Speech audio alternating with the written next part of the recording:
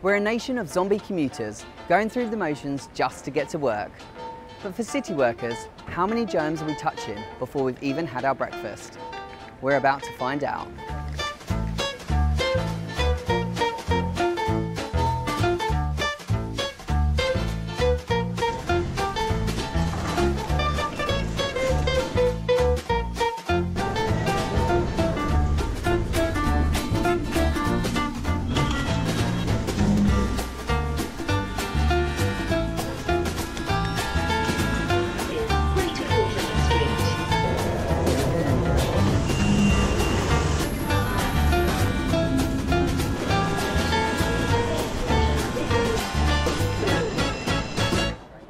Well, that was hot, sweaty and a little bit dirty, and as you can see it is dirty, so I dread to think what we've picked up, but it's time to send it off to the lab to find out.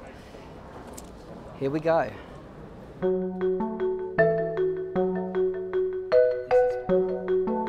is an example of a fungus here, and you can see they form these kind of... All that I've done here is just fingerprinted the glove onto some fairly standard rich media. The thing I found really interesting was just how dirty it was. I mean, that really shocked me.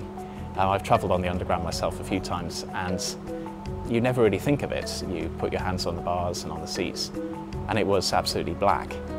Looking at this sample, there's clearly a number of different bacterial types. There's evidence of a Pseudomonas colony on one of these. I think this one here is Pseudomonas. What we also found, things like Salmonella and E. coli, and MRSA. These are pathogenic bacteria. Pathogen is basically a bacterium that will cause disease or fungus that will cause disease.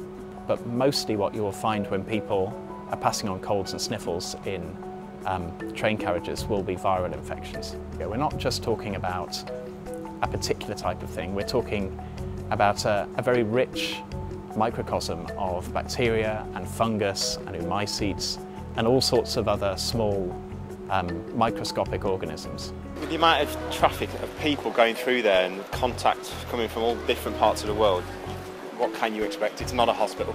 Last night I got on one and then went for a wrap somewhere, so after that I was probably eating it with my hands. It made me think now that's probably a bit grim. Certainly I'm very conscious. I do always hold the handrails, but I also know that I'm probably picking loads of stuff up off the handrails. Sometimes we forget that these things do exist, and yeah, it seems pretty harmful. Yeah.